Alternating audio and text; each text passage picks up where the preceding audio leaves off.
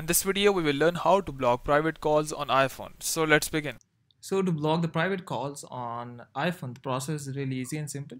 So what you need to do is first, for example, if you're getting calls from the telemarketing or some sales or some whatever, and you are not getting the number on your phone displayed, and if you want to block those annoying calls, what you can do is just go to your settings on iPhone. So here we are.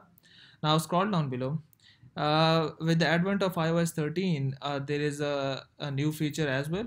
But the first feature I am going to show you is all available in all the previous software versions on iOSs of the phone.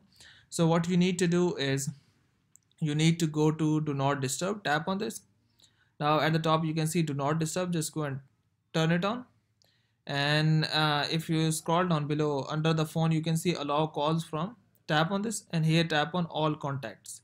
So only the people that are in your contact will be able to call you. All the other people other than your contacts will call you, but you will not see a notification on your screen, and they would be seen in the missed call section of your phone.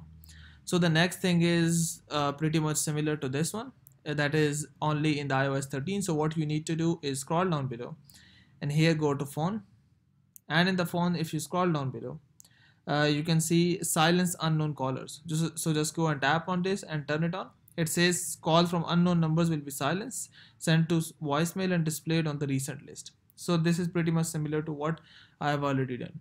So hope it has helped you in blocking the private numbers on the iPhone. But before you go, please like, subscribe, and share. Thank you.